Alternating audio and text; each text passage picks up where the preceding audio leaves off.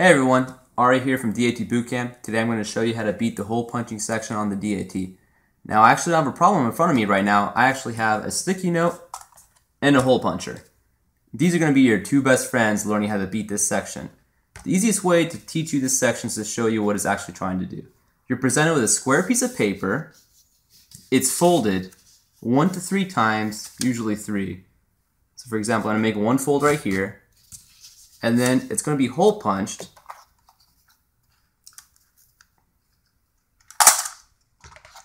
And then your job is to mentally unfold this paper and see what it matches up to. So for example, for this problem, it's very, very simple.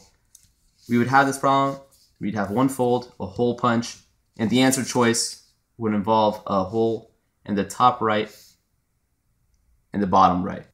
So here's an actual problem that you would see on the DAT. You see that we have 3 folds, 1, 2, 3, and a hole punch. The dotted lines represent where the paper originally was. The solid lines represent where the paper actually is now. So for example, in this problem, let me get another piece of paper here. In this problem, this is what happened. From fold 1, the top of the paper was folded down, like so. Fold 2, the paper was folded up by the corner to the halfway mark.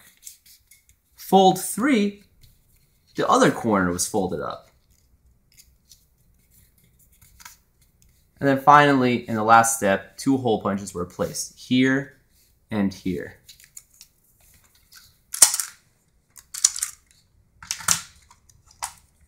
And this is what we're left with here.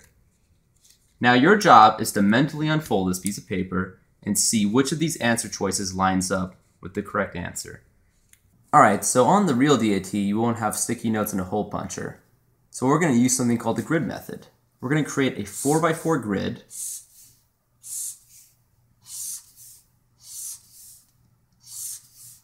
It kind of helps you because you actually get gridded paper in the Prometric test centers. And then we're going to mark with an X wherever we see a hole. So for example, on this one, we see there's a hole here, there's a hole here. So those 2 holes correspond to right here and right here. Now you go fold by fold, and anytime you see a new hole appear, you just mark it on your paper.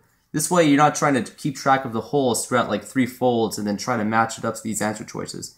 You just concentrate on making your grid for the answer problem, breaking it down, and then you match your grid up to one of the answer choices. So for this one, between fold 3 and fold 2, we see the bottom left corner is folded up, right?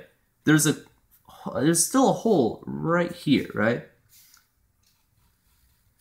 And this is where the fold occurred. So we can see if you unfold this, you would get a hole right here as well. So we're going to mark this on our paper. There's a hole right here. Now between fold 2 and fold 1, the same thing happens. There was a fold here, and it was unfolded. So there's a hole going to appear right here. Now in fold 1 to fold 0, or the original paper, we see that the top half was folded down on the bottom half. So all this is essentially just duplicated over to the other side. There's something called the line of symmetry method, which I'm going to link to in this video, and I think it's a really great strategy for beating the hole punching section. But if you unfold this, you would see that there would be a hole here, a hole here, hole here, and a hole here. That section, that step I just did, corresponded to this section, this step. You saw that we had a fold here, here, here, and here, corresponding to these 4 holes, and we just simply unfolded it. It's the same method, just you're able to do this on the DAT. We can see that this grid matches up to answer choice C. Alright, this is a problem I want to touch on. This is an example of a 1/3 fold problem. And these types of problems tend to give people a lot of trouble on the DAT, but they really shouldn't. I'm going to break down how to solve them step by step. To start off, I already have one ready to go. To start off, we see in fold 1, this piece of paper was folded over to this part right here. The reason these problems get people a little confused is because they're not used to seeing these type of folds. The fold crease actually occurs right in the middle of where the holes are supposed to be, like so.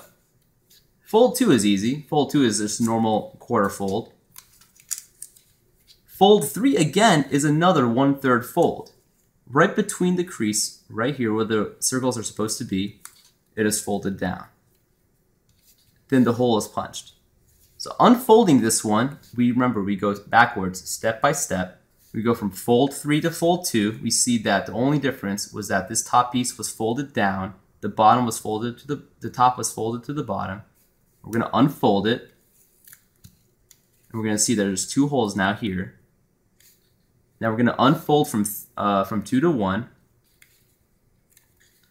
And finally, we're going to unfold from 1 to 0. And we see that this matches up with answer choice B.